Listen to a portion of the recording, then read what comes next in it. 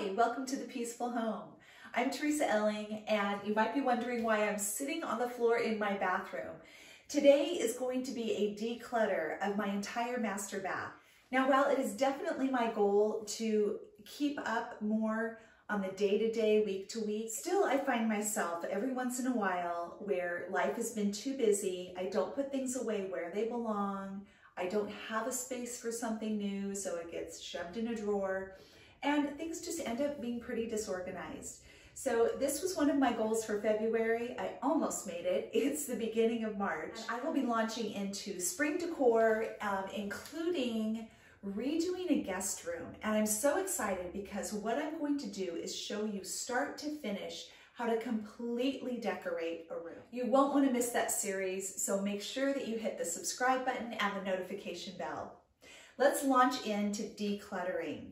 I'm going to empty under both of the sinks, as well as all of my drawers in my vanity and my medicine cabinet.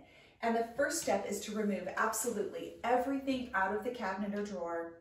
And if I'm sitting on the floor, because that's just easy for me, but if that's difficult for you, set up a little temporary table, a card table, something like that. Put things on the table for sorting.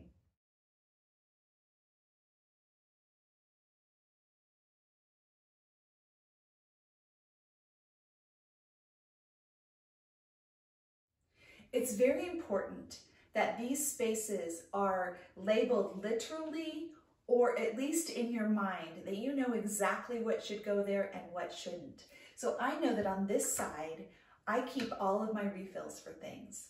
Refills of Q-tips and cotton balls and soap and mouthwash. And so I know where it all goes.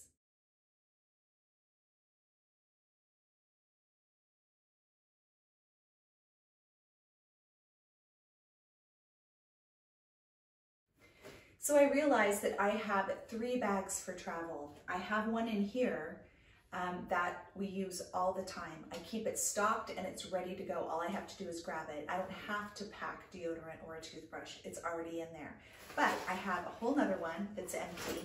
Another one that's actually full of different travel size things that I didn't even realize was in here. I can tell it's from a vacation that we took a couple of years ago. So I'm actually going to go through all of my travel stuff separately. I only need 1 bag for travel. So that means 2 of the 3 are going to need to go. I will pick my favorite. Once you've emptied your cabinet, make sure to wipe it out, get it good and clean. It's your chance, maybe once a year. Something you might not think about are the sink pipes. They get dusty, and also the hinges on the inside.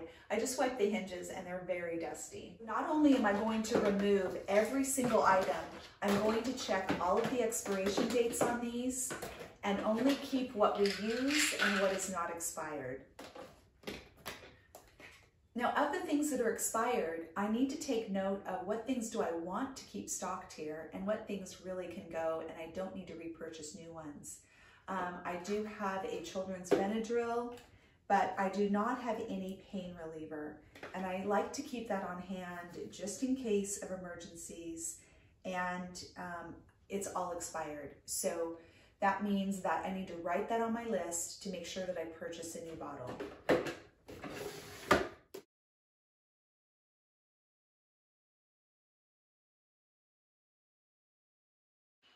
I want to point out again that each time you have a container, that's your boundary. So this is my toiletries for travel. So there are a lot of the miniature things, the little tiny things that either can go in an airplane or just fit into a cosmetic bag. And once this is full, it needs to be full. That's all the room I have. And I need to go through and get rid of things. Obviously, most of this soap, toothpaste isn't going to expire. But I don't need 20 things of miniature toothpaste when we get a couple twice a year from the dentist. They seem to pile up quickly, as well as floss. We just can't use it all, to be honest. I would suggest if you have unused toiletries, please donate them to a local homeless shelter.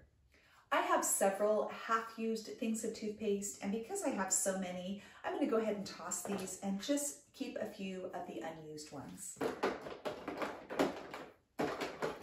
Also, if you're collecting shampoo that you would never use because it's not a brand you like, please get rid of it. Please donate it, because just keeping it under your sink is not going to make you want to use it. Things that I'm absolutely sure I will use again, like travel tissue and even some extra luggage tags. These can be put in the drawer that's labeled travel. But meanwhile, I have so many mini hand sanitizers. Again, I don't know what to do with. I probably couldn't use all these in my lifetime. So I'm going to donate the unopened ones to a shelter, and the rest I'm going to kind of just downsize and think of what I could use in the foreseeable future and get rid of the rest. One of the main questions in general when you're decluttering is, do I want freedom or choices? And I don't know that I could find the specific video this came from, but I know it came from the Minimal Mom, and I will link her channel below. I really enjoy it. But she talked about how each time, so for example, I found 3 extra combs here. I have a comb here. I have one in my travel thing. I don't need 3 more choices of hair combs. Now the thing is, if that was super important to me, or I was a hairdresser and there was a specific need for each kind of comb, then I would say, I want those choices. I want those choices so much that it's worth it to have this space taken up. But if I'm trying to get free of clutter in my life, and those combs are not really offering choices that are important to me, I want freedom more than I want choices in that area. So I'm going to get rid of those extra hair combs. I hope that makes sense. It really made sense to me, and I've been thinking about it in terms of so many things. Do I want choices here, or do I want freedom? And it's really helped me declutter more efficiently. A great hint for travel, I've had this little soap box forever, but what is in it is those little tooth flosser picks, some Q-tips, Band-Aids, safety pin, a pair of nail clippers, thing of chapstick, an extra hair tie. These are just some little things that I often need, and they're all in one spot in my travel kit in case I need them.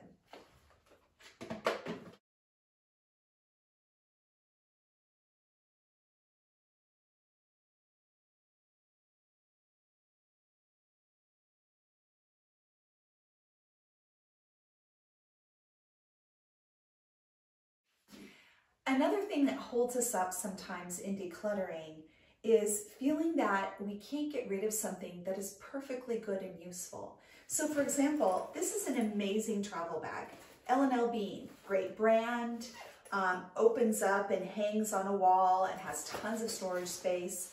So I already started doubting myself, like, this is a really good bag. I should hang on to it. But I already chose my favorite, and I don't need more than one. So if that is the case, it really, in this, I don't want choices here. I do want freedom, so I am gonna let this go. And the great thing is that I can donate this to a thrift store where someone who really has need of it can pick it up. Moving on to cabinet number 2. Now the stuff under the sink was rather easy because these are things that we use all the time. They're refills to our products that we use day to day. But going through the drawers and the medicine cabinet, my daily use things, I have a feeling I'm going to find a lot more clutter, if you will. And that is due to a couple of reasons. First of all, these are the questions you want to ask yourself. First of all, is it expired? That one's easy. Second, how long has it been since you've used this item? Now, a lot of times we will have stuff in here and we might even think, oh, I just used that, or I do use that. But actually, it has been a half full bottle for years. If you're really not sure about something, get a permanent marker and mark on the bottom of it the date that you last checked in. And the next time you go to declutter, if that item still hasn't been used, you know that you can toss it. A common question is, do you love it? Or does it spark joy? But the truth is, if you haven't used it in a year or 2 or 3, you don't love it.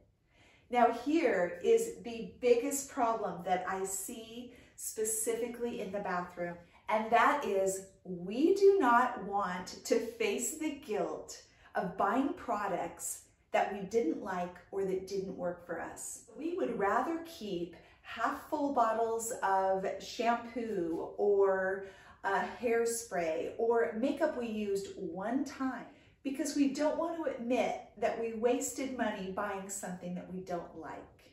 The thing is, keeping it in your drawer or your medicine cabinet does not increase the value of it. Now it's just cluttering up your life.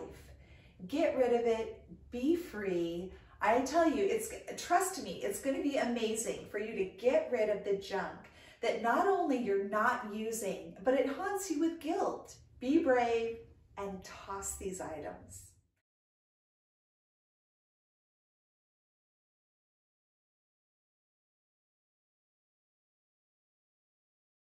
I really like to use this gripper fabric, if you will. It's great for getting your containers to stay and not slip. I also like putting a washcloth or a hand towel in the bottom of any drawer that has moisture. So this is where we keep our toothbrushes. And if I'm putting a wet toothbrush in there, I want it to be able to sit on a towel. And then it's really easy to just pull the washcloth out and replace it with a new one. I am going to be using some organizing containers in here to separate and compartmentalize. It's just easier to put things away, easier to find them. I love this set from Target. It comes in probably 4 different sizes, usually in a 2, 3, or 4 pack. They come in, I think, 3 or 4 colors. And I just have the white here. I also picked up these in the bathroom section. They are a shorter, kind of opaque, harder plastic. I think these are actually going to be the best for my bathroom, but I'll see. I actually just used the white ones a while back when I organized my desk drawers, and I really like them. So check those out at Target. They can be used for so many things, in a kitchen, in an office, in a bathroom. But we'll give these a try and see what happens.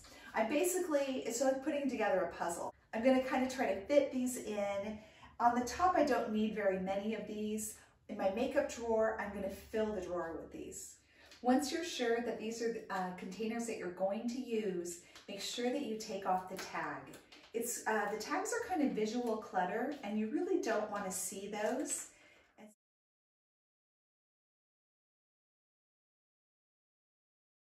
I've got one arrangement here that fits with a slight gap on the side, and I'll start putting makeup back in and I'll see how it goes. If I need to rearrange it or I need to buy a different size container, then I can do that.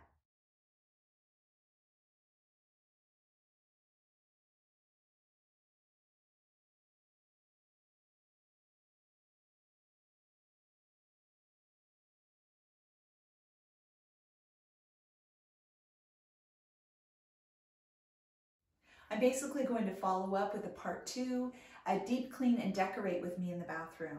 I'm going to do some yearly deep cleaning, maintenance, touching up paint, showing you how I use my plants in this space and other decor to just brighten it up a little bit. So watch for that video, but let's take a look at under the sink before.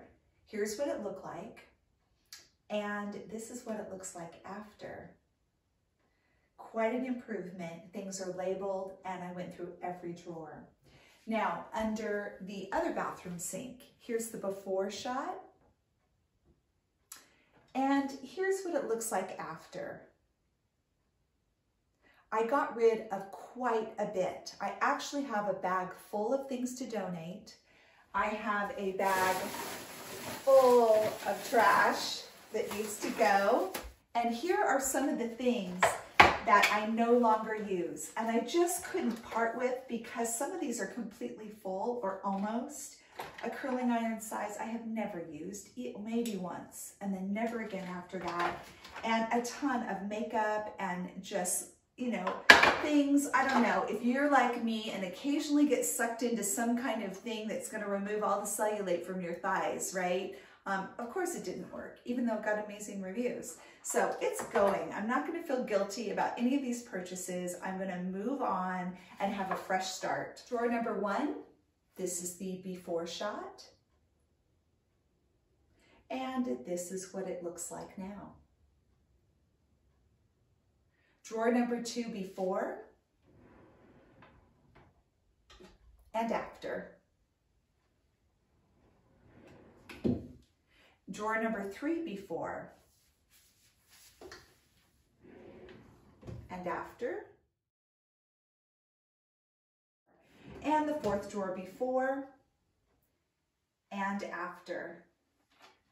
And I think I need to get some new bath toys for the grandkids. This is all I have in here. My medicine cabinet before, and this is what it looks like after.